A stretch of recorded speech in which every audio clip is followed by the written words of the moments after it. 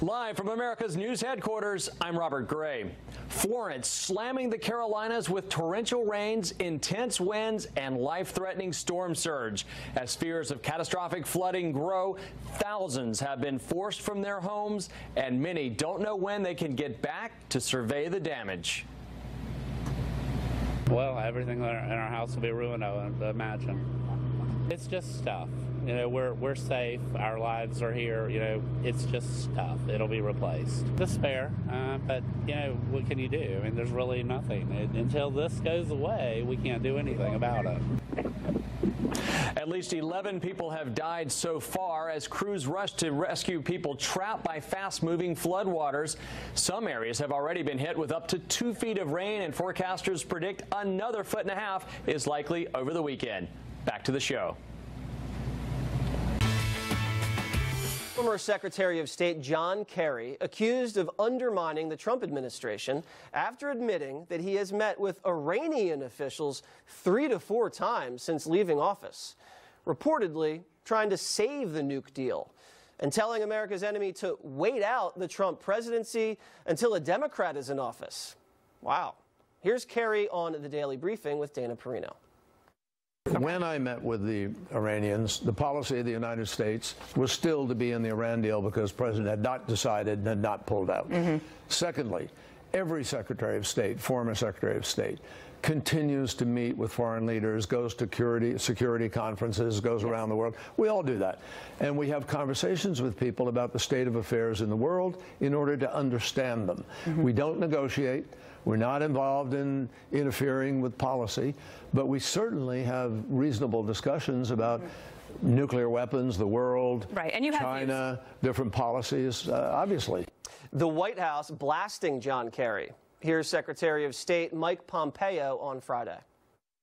What Secretary Kerry has done is unseemly and unprecedented. This is a former Secretary of State engaged with the world's largest state sponsor of terror. And according to him, right, I don't have to take my word for it, these are his answers, he was talking to them. He was telling them to wait out this administration. It's inconsistent with what the foreign policy of the United States is, as directed by this president, and it is beyond inappropriate for him to be engaged in. With me now, Fox News chief national correspondent Ed Henry. And the president says this is an illegal act. There's the Logan Act, long ago law, very rarely enforced, that basically says you cannot negotiate with foreign governments and undermine the American government. Do I think John Kerry's going to go to jail? No, it's not going to be enforced. Well, they hit Mike Flynn pretty hard on that, didn't they? They hit him on that. He didn't. That's not what he got in trouble for, but they raised it as an issue, and you're right. So there's hypocrisy by Democrats. Here's John Kerry's problem. Mike Pompeo quoted him, which is that he told Dana Perino, I told the Iranians and others, wait out Donald Trump. So, yes, he's right that former secretaries like Henry Kissinger, they've been giving speeches and having meetings for years and years. But what's different is that he's trying to undermine the current administration. By the way, he went on Bill Maher, I think, last night and said that President Trump has the insecurity of a teenage girl. I'm waiting for Madonna and others to call that out as sexist. Have another women's march, get the pink hats, and go after John Kerry. A bicycle or something like that and as break Secretary his arm. of State. Yeah, I did that when I was a teenager. Be consistent and go after a Democrat once in a while. All right, new Page Strzok text that broke this week. These are pretty big. Here's Strzok saying, quote, "I had literally just gone to find this phone to tell you I want to talk to you about media leak strategy with the DOJ before you go." There it is. And then Strzok to Page saying next, "Article is out. Well done, Page." Attaboy. Way to go. Here's the problem.